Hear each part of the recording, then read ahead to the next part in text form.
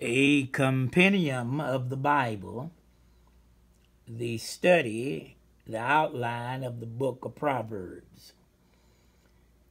This collection of sensational sayings is divine wisdom applied to the earthly conditions of the people of God. That the Proverbs were Solomon's, according to chapter 1, verse 1, implies no more than that he gathered into orderly arrangements sayings already current among the people. The wisdom of the Spirit, perhaps through many centuries. Ecclesiastes chapter 12, verse 9, chapter 25 through 29 were current in Hezekiah's time. Chapter 25, verse 1. Chapter 30 and 31 are by Agar and the male. The book is in 6 parts.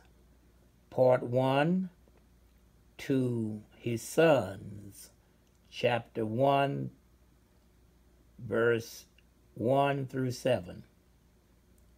Part 2, the praise of wisdom, chapter 1, verse 8 and 9.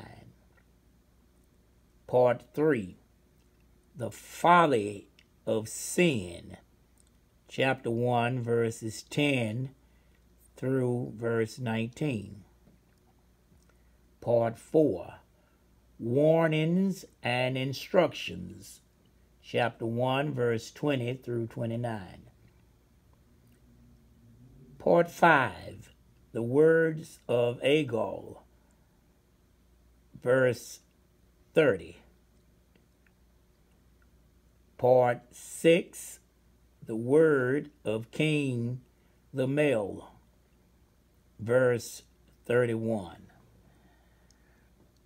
It has been suggested that Solomon wrote 3 books. He wrote the Songs of Solomon when he was a young man, Proverbs when he was a middle-aged man, and he wrote the Ecclesiastes when he was an old man. Thus concludes the study of the book of Proverbs.